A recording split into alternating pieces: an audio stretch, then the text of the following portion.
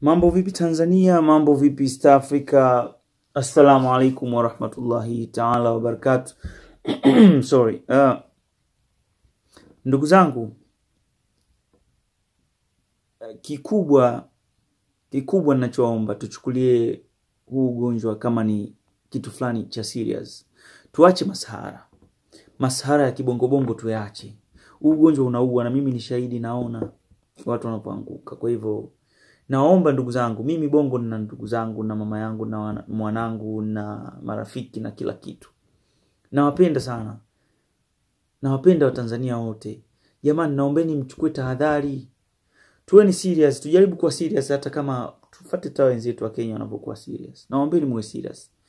Kikubwa nachoomba kuwashauri tena. Naomba mnunue chakula.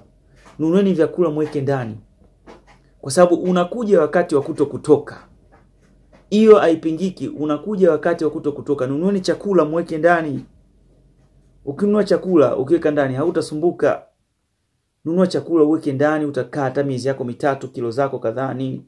Pambana, weka msosi ndani basi. Zingatia kukaa ndani, zingatia kunawa mikono, zingatia kuvaa mask, zingatia kuvaa gloves. Okay? Kitu ambacho kinaweza kikajaribu kuokoa angalau baadhi ya maambukizi yasitupate kwa haraka. Kitu kingine naomba Watanzania, acheni kunizushia kwamba nimekufa. Jamani, mimi mzima na afya njema, naongea niko fresh. Sijakufa. Niliwakosea nini? Mbona mnaniuaua? Hii ni mara ya pili. Acheni kuniuaua hata kama mnipendi, sio hivyo.